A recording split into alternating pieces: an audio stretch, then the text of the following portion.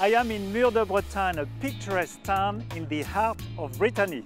This historic town loves to welcome the Tour de France and dress itself for the occasion. I am here to meet Christophe Le Fur, the talented owner-chef of the restaurant Auberge Grande Maison. J'aime bien une cuisine généreuse, savoureuse, avec des produits de qualité, des produits de toute fraîcheur, que la Bretagne aussi m'apporte aussi. Although Christophe has a small team of chefs, his dishes are refined. His appetizers are sophisticated and are mostly made with regional ingredients. I love the presentation of his pork terrine that requires excellent skills to prepare. His dish of local veal sweetbread is popular and looks great. He prepares for me a gâteau de brochet, a pie cake with little pieces of cauliflower. It arrives at the table with a garnish of vegetables, including artichokes and asparagus, and is served with a red onion sauce. The mousse-like texture of the pie is superb. His excellent young pâtissier, Jean Seb, prepares stunning, playful, modern desserts. I have fun breaking the chocolate-coated pear-shaped creation in which a mousse of rhubarb compote is trapped.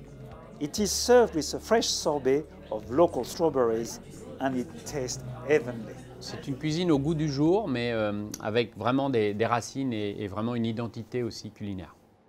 As a grand final to celebrate Brittany, every guest is served a flame breton crêpe. Et moi, je ne cuisine pas pour des clients, je cuisine pour des amis. Donc voilà, je mets tout mon cœur et aussi une grande partie de passion dans cette cuisine. This salted caramel mousse with roast peaches is a feast to the senses. First, I place some icing sugar into a pan with 6 peach halves and cook covered for about 15 minutes. Next, I place 100 grams of caster sugar in a pan and cook until it's golden brown. I then very carefully mix 100 ml of hot cream with the caramel and shake the pan gently to combine well.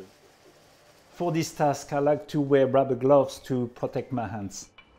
Away from the heat, I then whisk in some salted batter until smooth.